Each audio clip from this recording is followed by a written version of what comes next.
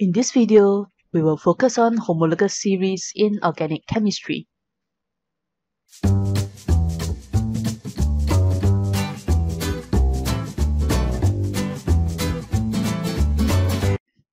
What is homologous series? A homologous series is a family in organic chemistry. At secondary level, you are to be familiar with the following homologous series: alkanes, alkenes, alcohols, and carboxylic acids.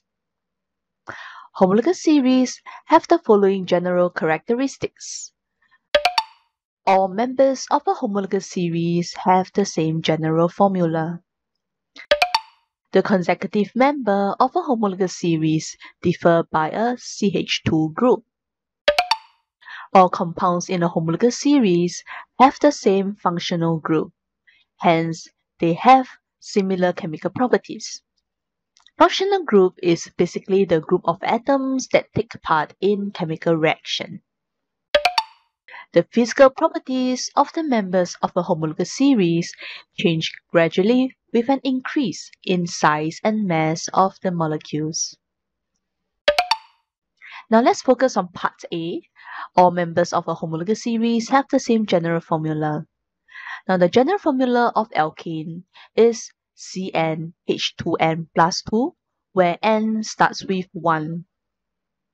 The first member of alkane is methane, hence N is 1, hence the formula is CH4.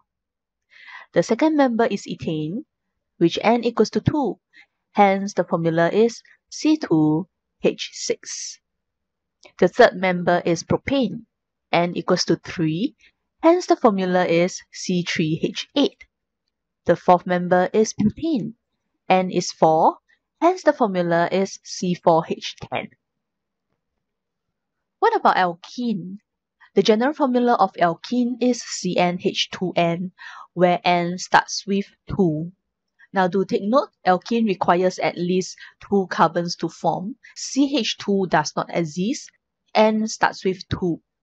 The first member is ethene.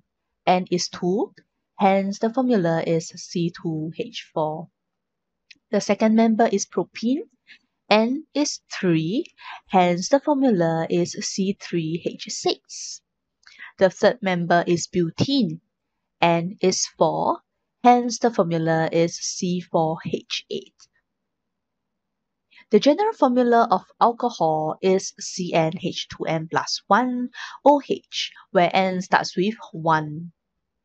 The first member is methanol, where N equals to 1, hence the formula is CH3OH. The second member is ethanol, N equals to 2, hence the formula is C2H5OH. The third member is propanol, and it's 3, hence the formula is C3H7OH. The fourth member is butanol, and it's 4, hence the formula is C4H9OH. The general formula of carboxylic acid is CnH2n plus 1 COOH, where N starts with 0. Now the first member is methanoic acid, where N is 0, hence the formula is HCOOH. The second member is ethanoic acid, where N is 1, hence the formula is CH3COOH. The third member is propanoic acid, N is 2, hence the formula is C2H5COOH. The fourth member is butanoic acid, where N is 3, hence the formula is C3H7COOH. Now part B states that the consecutive member of a homologous series differ by a CH2 group. Now by stating down the formula in the table, it is very clear that in each homologous series, the next member is formed by the addition of CH2 group. What about part C?